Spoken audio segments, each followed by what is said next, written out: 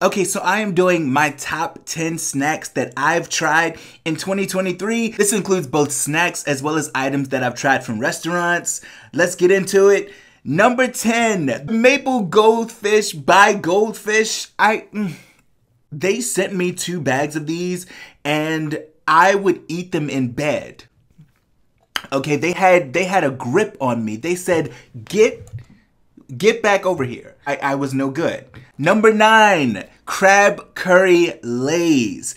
The flavor that was inflicted into these Crab Curry Lays it was rude, it was disrespectful. Number 8, one of my new top flavors by Benicia and Jerisha, Ben & Jerry's, the pecan pie flavor.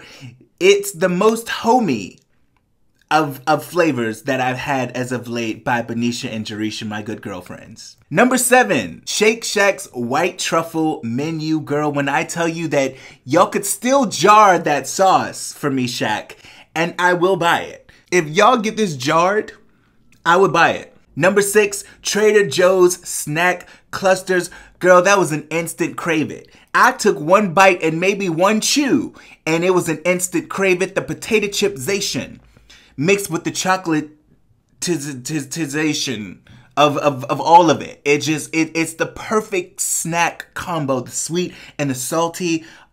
Number 5, the One Night Stand from Slutty Vegan. And my friend Gigi, she told me that I should go to Slutty Vegan because they had just opened up a spot in Harlem earlier this year, and I went and I got that one night stand, and I said this and I'll say it again. An unforgettable one night stand it was. Number 4, Reese's Caramel Big Cup. My girl Reese, introducing the combination of peanut butter and caramel. It's just a duo that I've had before, but I've always needed it from my good girlfriend Reese. Number 3 is the Popeyes Truff Menu. Every single thing that I got from the menu, the chicken sandwich, the fries that I dipped into the truff sauce, the mac and cheese that I dipped into the truff sauce, it was all just, I can still taste that truffle flavor. And I just want to thank you, Popeyes. I want to thank you, Truff. Thank you, shout out to Truff for sending me that package. Amazing. We're down to the top 2. This was not easy, but it had to be done. Coming in second place is none other than Jenny's powdered jelly donut flavor. When I tell you that this ice cream sent me into a trance, okay, I was hazy, okay, I went on a journey to somewhere.